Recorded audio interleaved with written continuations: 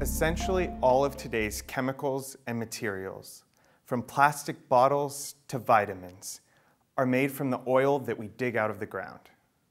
Unfortunately, the use of this oil has resulted in an increase in energy demands, higher prices, and climate change.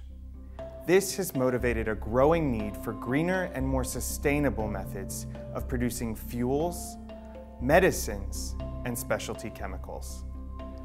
I'm Ashty Karim, a chemical engineer developing a major shift in the way that we address these problems, going beyond the traditional use of bacteria.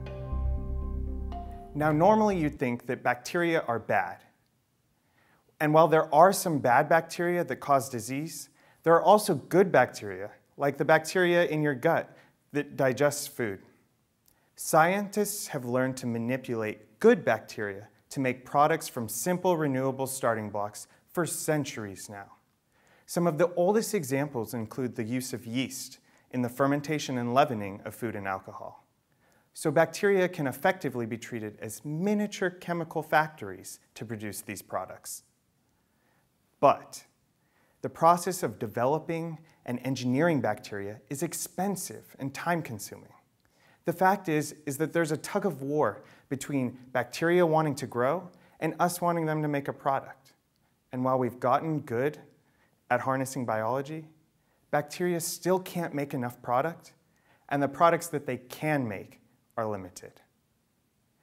My research involves cell-free systems in which you can cut open bacteria, remove the walls of that miniature chemical factory, providing direct access to the machinery within. With greater control over the bacterial parts, we can conduct precise chemical synthesis without intact bacteria.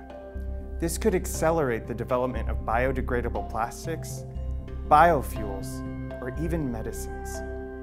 We can also prototype or test out different bacterial parts together in new ways from one or multiple bacteria, or even in combination with parts from scratch.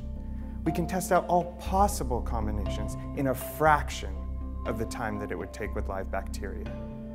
This could even lead to the discovery of new parts or new products. Characterizing and engineering bacteria in this way provides an efficient method to design, build, and test systems to make new fuels and other chemicals. You could even imagine making products that were impossible by chemistry or biology alone. It's a little crazy, but I even envision a world where we can make all of our material items from bacteria. Wouldn't that be something? Cell-free systems could pave the way to make the products we buy greener, better, and cheaper.